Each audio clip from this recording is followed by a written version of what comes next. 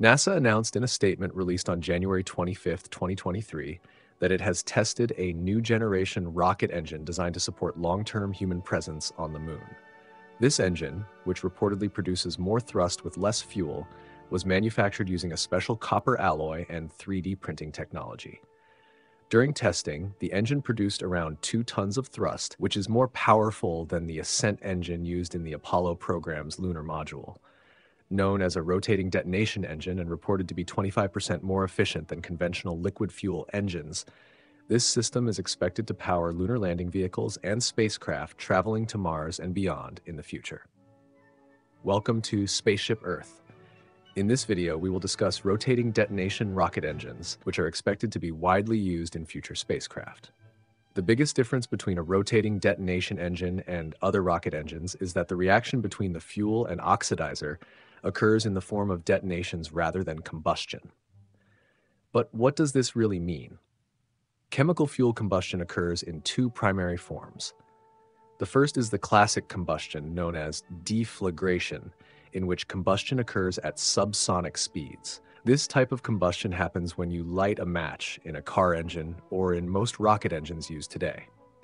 The second type of combustion is detonation, where combustion occurs at supersonic speeds and is much stronger than regular combustion. In this type of reaction, the shock wave generated by the flame travels at supersonic speeds. Most military explosives and bombs are excellent examples of detonation combustion.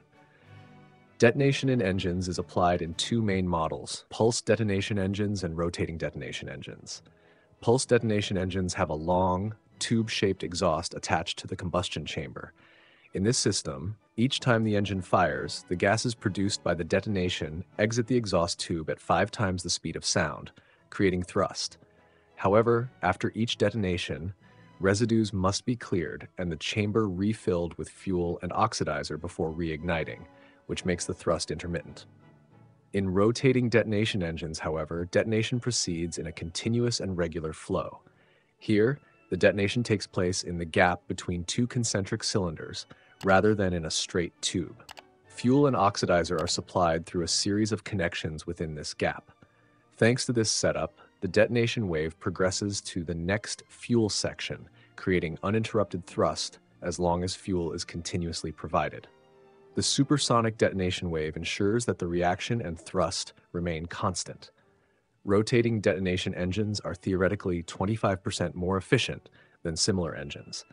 However, it is challenging to maintain the organization of the rotating detonation and shockwave within the engine. The material might not withstand the heat and pressure fluctuations generated by the detonation wave, or irregular detonations may produce ineffective thrust. With advanced technology and computer-controlled fuel delivery systems, however, NASA's latest rotating detonation engine can maintain controlled cyclical detonations at speeds of up to 30,000 revolutions per second. One key improvement in the newly developed engine is that earlier test designs could only manage a few seconds of firing. In NASA's full-scale test engine, however, 1-minute continuous firings were achieved without causing damage to the engine. This significant achievement indicates that such engines could be comfortably used in future spacecraft that operate continuously. NASA is not the only organization working on rotating detonation engines designed to produce more thrust with less fuel. Other organizations aiming to harness this technology's potential are conducting research on models of various sizes. For instance, the United States Navy has been researching turbine detonation engines for over a decade to extend the operational range of its ships. Similarly, the U.S. Air Force is conducting R&D on this type of engine for drones and cruise missiles capable of flying at hypersonic speeds. Outside the United States, Poland, Japan, and China are also conducting notable research in this field. NASA plans to further develop highly efficient detonation engines in the near future. Following the current model, which produces 1.8 tons of thrust, Marshall Space Center is working on a new, reusable model that will produce 4.5 tons of thrust.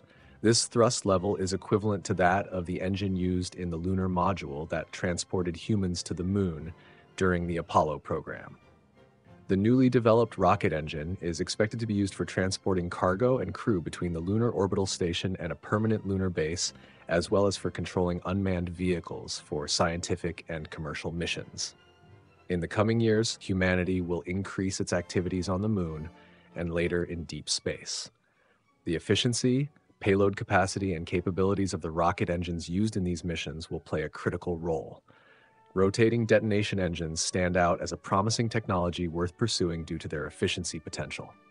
Thank you for watching Spaceship Earth. If you found this video helpful, please like and share it.